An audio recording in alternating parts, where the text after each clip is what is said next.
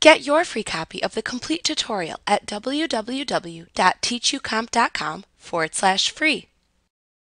To edit a record in Datasheet view, simply click into the desired field of the record that you want to edit to place the insertion point into the field.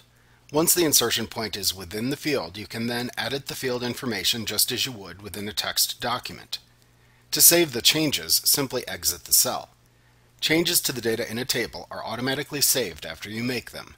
You only need to click the Save button in the Quick Access toolbar after making a structural change to a table, such as widening a column's display or adding or deleting columns of information within the table in Design View.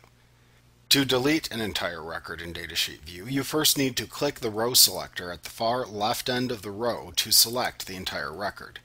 Then press the Delete key on your keyboard or click the Delete button in the Records button group on the Home tab in the ribbon. You will then be prompted to decide whether or not you really want to delete the record.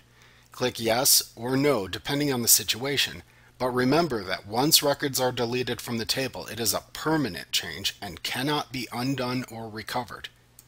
This can lead to some frustration with the program if you aren't careful when deleting database records. Like what you see? Pick up your free copy of the complete tutorial at www.teachucomp.com/free.